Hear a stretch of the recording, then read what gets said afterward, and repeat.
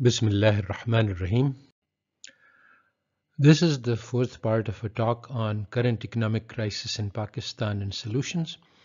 In this part, we explain how core economic theories serve to justify and defend capitalism rather than describe economic realities.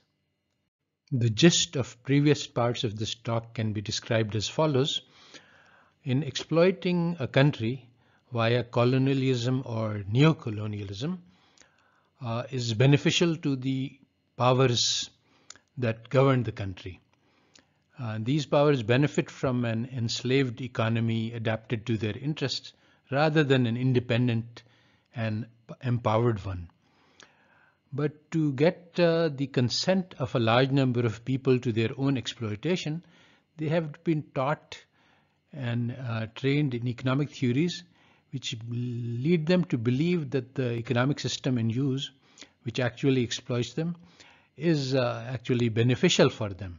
And economic theory, modern economic theory, is one of the important tools for doing this brainwashing. So this fourth part of the talk describes three core theories of modern economics. But before we discuss the theories, we discuss some guiding principles for understanding theories about society. And these principles are that social theories about society, cannot be understood outside of the historical context in which they were produced, because they are theories about a society, and societies are always situated in geography and time. They are particular societies. There is no theory which applies to all societies at all times. A second very important thing to keep in mind in understanding theories about society is that these theories are products of power. Those people who are in power produce theories which are favorable to their interests and impose them on others by using their power to shape the educational systems. Both of these guiding principles are absent and missing from modern economics, and this is what permits modern economics to deceive. In accordance with these guiding principles, we first describe the history of how social sciences emerged in Europe. And though this is long and complicated, we can summarize it as follows. Basically, influx of translations of Arabic books in libraries of Islamic Spain, which became available to Europe after the reconquest of Islamic Spain, flooded the European centers and of learning. Catholic Church attempted to fight against them and censor and suppress this knowledge, which was against the orthodox doctrines of the Catholic Church. This battle eventually split the church into two parts, and the Protestants and the Catholics fought bitter and bloody wars for more than a century. And this thing soured everybody in Europe to religion. And in particular, it became a pragmatic necessity to develop a social theory on secular foundations, because it seemed clear from the historical experience that building societies on religious basis would lead to wars and persecution. And so one of the major conclusions from this is that theories of society based on Christianity were replaced by theories of society based on secular modernity. So this secular modernity is a religion which replaced Christianity. Rejection of Christianity led to the attempt to build society on ideas quite the opposite of Christian. So there is no creator, no afterlife, no judgment, which means that the universe was created by an accident and our lives are meaningless. Life becomes a jungle of ferocious competition. The only rule is survival of the fittest. And so the goal of life is to maximize our pleasure power, which enables us to get pleasure and the wealth. And these are the conceptions which underlie modern economic theory and the social sciences. The rejection of Christianity and the attempt to reshape society on secular foundations was central to the great transformation described by Karl Polanyi from traditional societies which were built on cooperation, social responsibility, and generosity.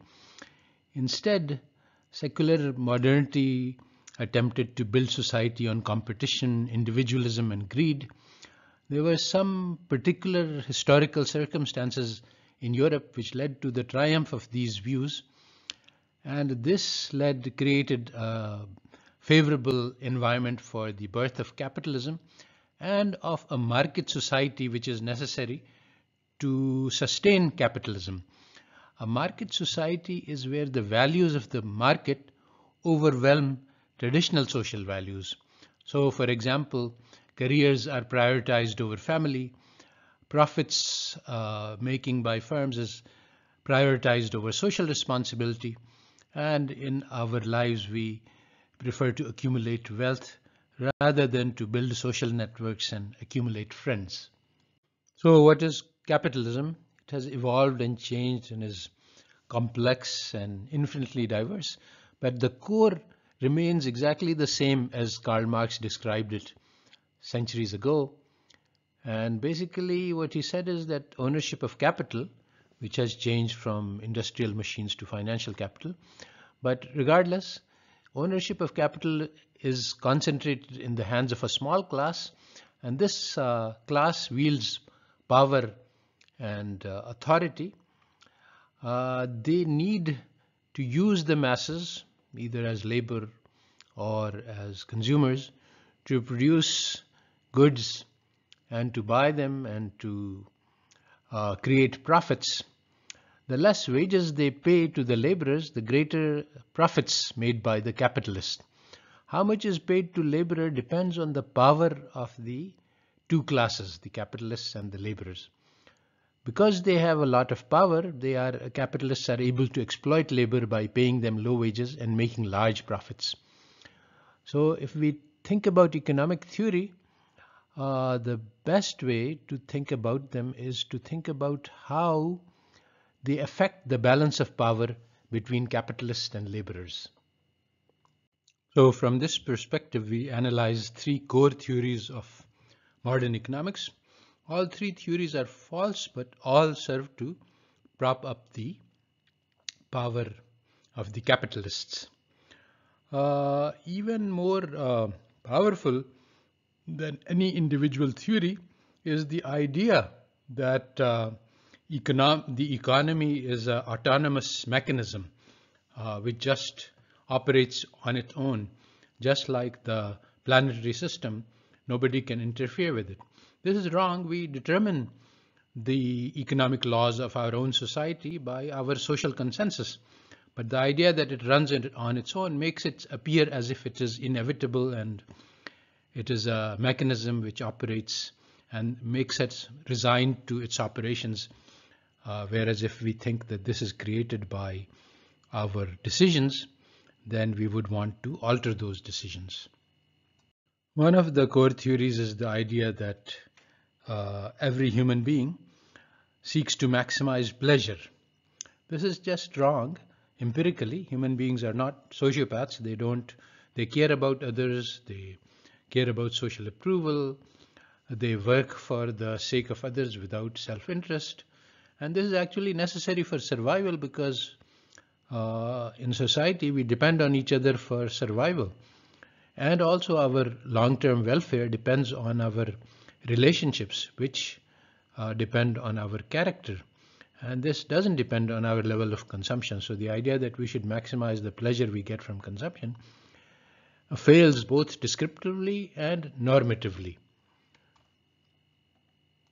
The economic theories that firms maximize profits fails descriptively.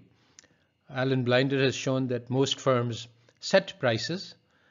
Economic theory actually acknowledges that in markets where firms have market power, supply and demand does not hold, because instead of the price being created by forces of supply and demand, firms actually set prices according to their own market power.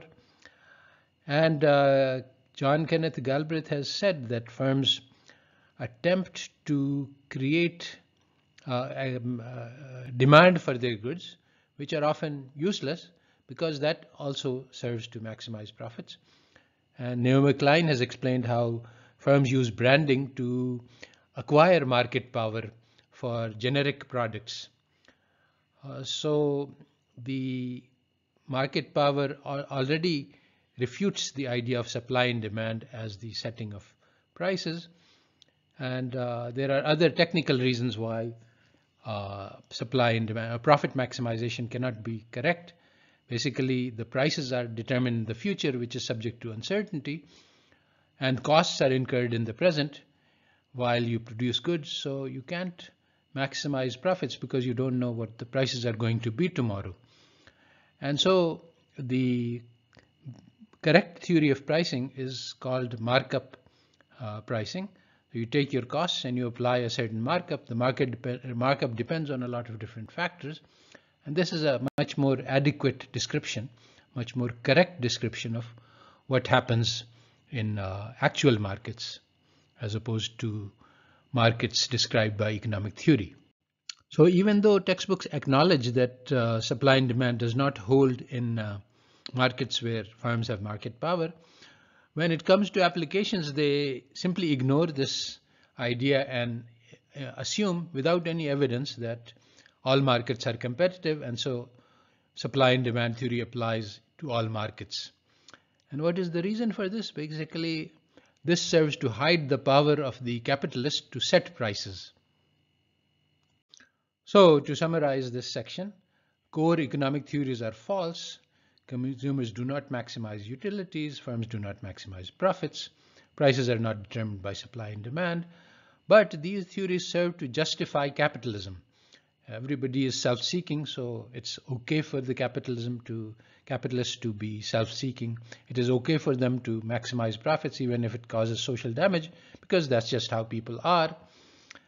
And so basically, these theories serve to buy some level of support for the public, from the public, for a system which actually exploits them.